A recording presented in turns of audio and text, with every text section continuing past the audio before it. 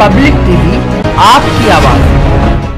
Netaji Subhash Chandra Bose stadium में चल रहे मुरादाबाद खेल महोत्सव के चौथे दिन बास्केटबॉल प्रतियोगिता का आयोजन किया गया, जिसमें मुरादाबाद मंडल के खिलाड़ियों ने प्रतिभाग किया। खेल बहुत ही रोमांचक रहा, जिसमें अमरोहा और मुरादाबाद की टीम के बीच कड़ा मुकाबला रहा। 4-8 से मुरादाबाद की टीम आगे रही, 5-9 से मुरादाबाद की टीम ने दाव मारा। तो वहीं कोच ने बताया कि मुरादाबाद खेल महोत्सव में विभिन्न खेल आयोजन किए जा रहे हैं। आज 4 फरवरी 2019 को मुरादाबाद स्टेडियम में खेल प्रतियोगिता का आयोजन है, जो खेल प्रोत्साहन समिति एवं स्पोर्ट्स स्टेडियम के द्वारा कराई जा रही है।